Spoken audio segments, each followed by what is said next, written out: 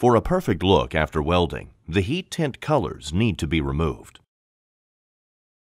With polished round stainless steel pipes, you get the best results with Verse Fillet Weld Sander. Softer felt discs tend to become considerably distorted.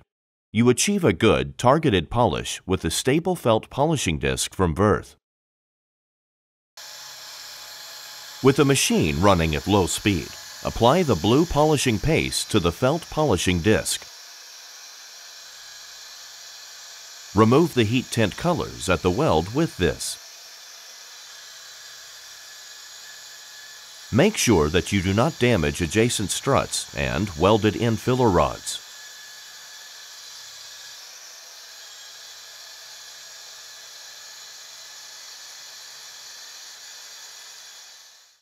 Then use Vienna chalk, preferably together with a microfiber cloth, and remove the remains of the polishing paste with this. If you follow these steps, you will achieve flawless results even with a polished handrail. If the weld seam needs to be removed completely, use the fillet weld sander again. Begin with the hard-pressed fleece disc, hardness grade 7 in 3 millimeters. Remove the weld seam with this. Make sure the disc is kept directly over the weld seam. In this way, you prevent the formation of any hollows which cannot then be polished out. After you have removed the weld seam, change to a softer disc with a hardness grade of 5 in 6 millimeters. Even out all transitions precisely with the softer disc. Then replace the disc once more with the Verse Felt Polishing Disc.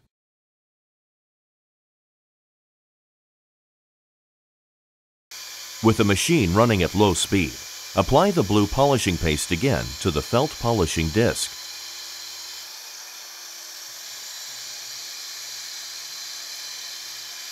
Remove any remaining heat tint colors to the left and right of the welded-in filler rod.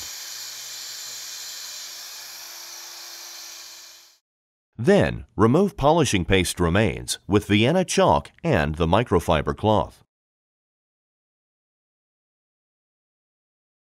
Here too, you achieve perfect results with a polished handrail using the fillet weld sander and the corresponding tools.